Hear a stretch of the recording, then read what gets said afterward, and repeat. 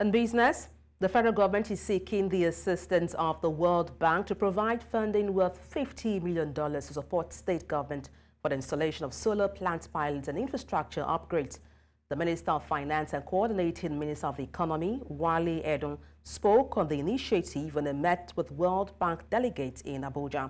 The minister said the program would ensure the rollout of 3.5 million prepaid meters to enhance power distribution and support tariff frameworks, market reforms, and co-financing the transmission company of Nigeria's performance improvement plan.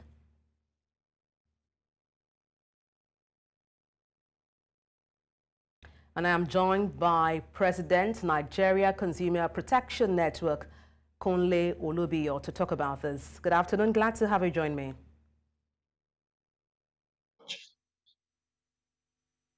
Okay, seems my guest is having a hard time connecting with me. Can you hear me? I can hear you. Can you hear me? Loud and clear, I can hear you. So let me kick off by asking, what do you make of this fresh move by the federal government seeking $50 million loan from the World Bank to improve the country's power sector? I mean, having in mind past borrowings haven't yielded positive results. Well, particularly, I'm just listening to the components of the funding of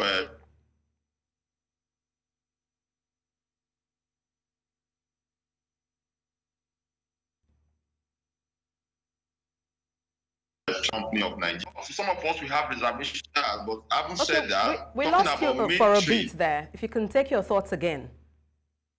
Yeah, talking about the funding from World Bank is just expected to be complementary to the domestic budget funding for the power sector. As you're aware, that very recently the National Assembly approved a funding window for the metering, which is close to about 600 to 750 billion naira. And so our major concern is that a lot of money have been raised in the past for the purposes of funding of the power sector.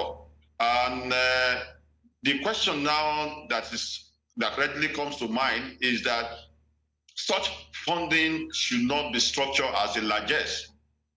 There should be a model for cost recovery of such investment, because at the end of the day, the body is going to be transferred to the electricity market. And so moving forward, there's nothing bad in securing evolving fund, but such money, the meters that will come in bulk buying from original equipment manufacturer should come at a lesser price, because you can get from the Shell international market a three-phase meter for between $50 to $70 or $100 at maximum. And if you take that by the exchange rate, you are going to have like about 15,000.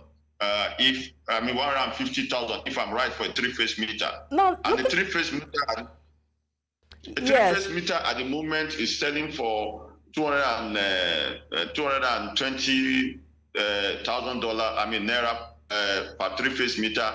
And the vendors or the meter assembling company, they are equally still asking for 360,000. If I may come in there, such meter that be funded should not be given for free, but it should come at a relatively reasonable and competitive price. If I may come in there, pay for such loan, the distribution companies should refund us by way of energy token.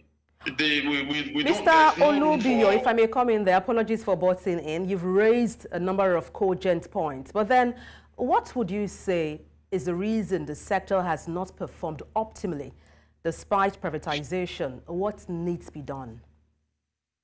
Yes, in the past we've had the issue of conflict of interest and completely definition of weakness of regulatory ecosystem. There was a competition between the BPE and NEC without a clear-cut direction. The BPE incursion into post-privatization regulations, similarly, which was not obtainable in the telecom sector, created a role for BPE being regulator in the daytime and contractors at night. That power has been taken back to Ministry of Finance Incorporated. Now we have a clear-cut direction and NEC is now in charge. Regulation now, depth of monitoring and evaluation has been the bane. If you discuss from here to tomorrow, the bane of it has been serious or huge gap in regulatory ecosystem. That has been the major. Talk about liquidity, talk about non-adherence to service level agreement, talk about indiscipline in fiscal and governance structure. It's all boiled down to depth of regulatory assertiveness. But now with the passage of Electricity Act, NEC have been further strengthened, and we are beginning to see a paradigm shift in that direction. And that's a fine place to leave it. I'm pressed for time. Apologies for butting in, but thank you so much for your perspective on the news. Kunle Olubiyo, President, Nigeria Consumer Protection. Many thanks once again.